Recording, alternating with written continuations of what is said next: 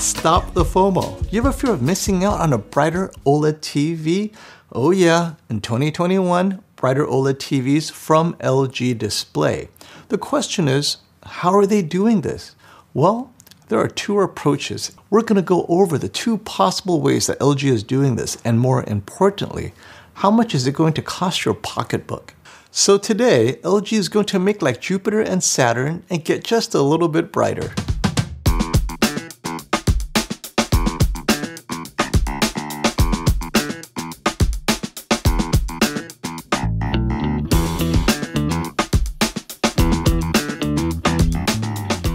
Although OLED TVs look great, they have two issues that have been plaguing it from its inception.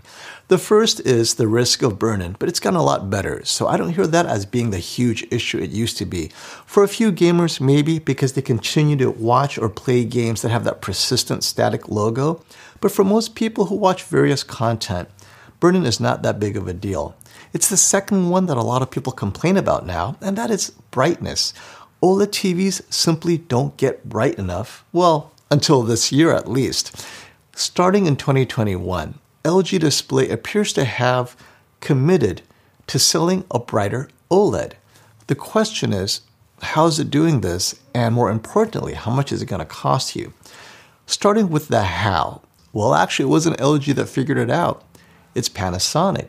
For the last 2 years, Panasonic has been selling the GZ2000 and the HZ2000.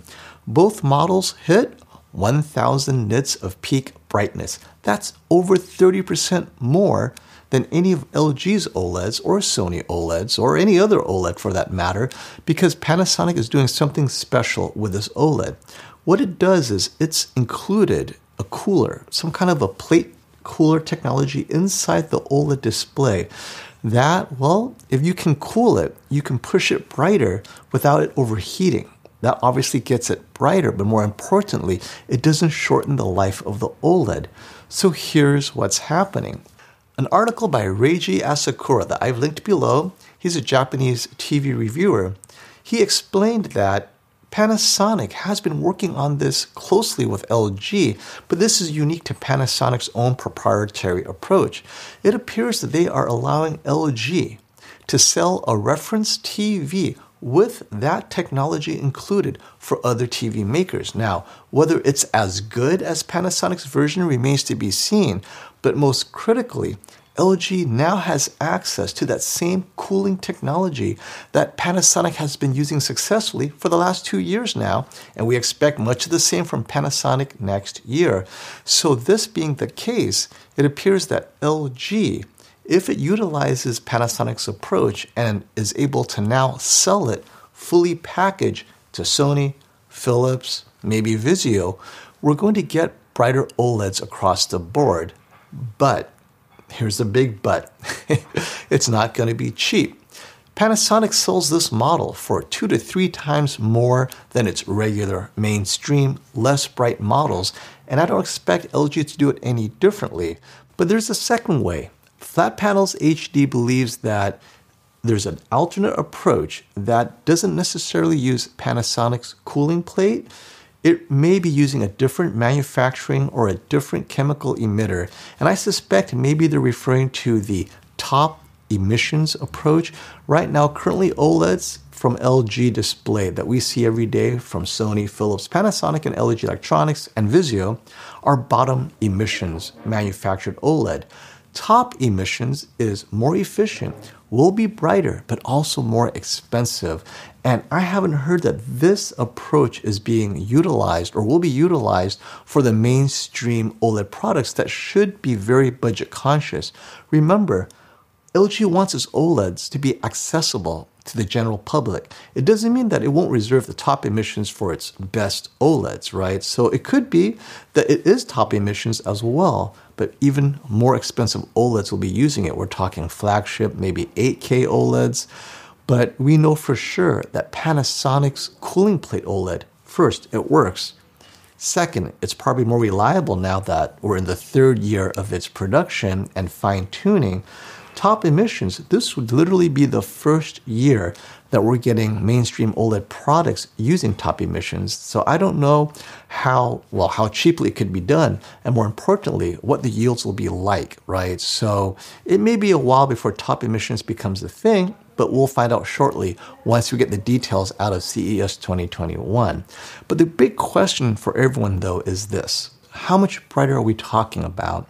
So for some perspective, currently, the LG C10 at a 1%, a 2%, and a 5% window are around 740 nits.